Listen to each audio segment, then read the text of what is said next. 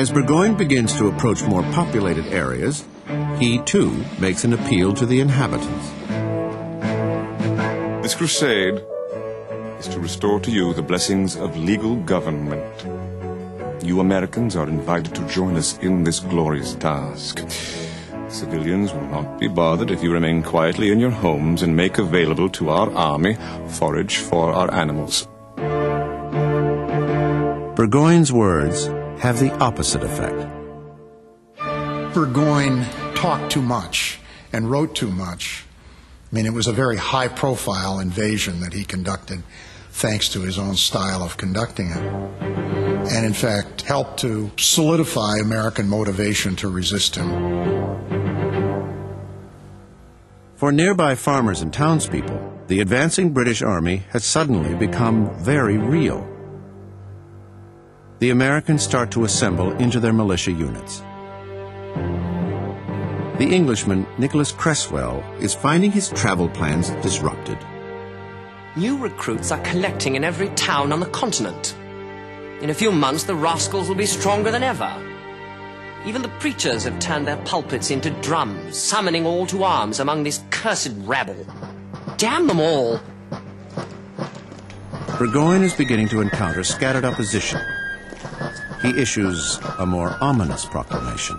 To those who continue this stubborn rebellion will come the vengeance of a state against its willful outcasts.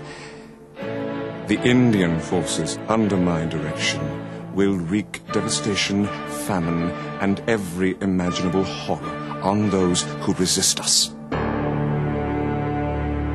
Even though Indians and colonists often got along, trading with one another and forming alliances, most colonial Americans were terrified of the native peoples who were at their borders.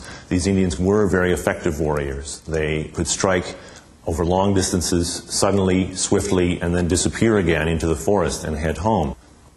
As these stories developed over time, they became embellished, they became exaggerated, and they achieved a currency in colonial America that made Indians very feared warriors indeed. General Burgoyne, knowing this fear, used it as a weapon of terror and publicized his Indian allies in northern New York. But Burgoyne's strategy backfires. In late July, a young woman, Jane McCrae, engaged to a British officer, is brutally murdered. No one will ever know for certain how Jane McCrae was killed and by whom, but the Americans knew from the very first news of this killing how they would use it. They would use it to great effect against the British by playing upon people's fears of these Indian warriors.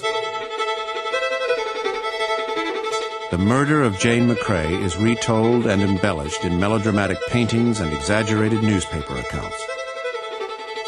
The story spreads throughout New England.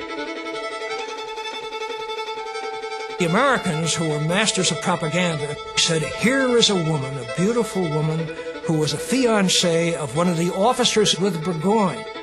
And Burgoyne's Indians scalped her. Now, if this is what's being done to the women who are allied with his own forces, what are they going to do with your wives and your children when they get here? And they're coming. And the New England troops just turned out in droves.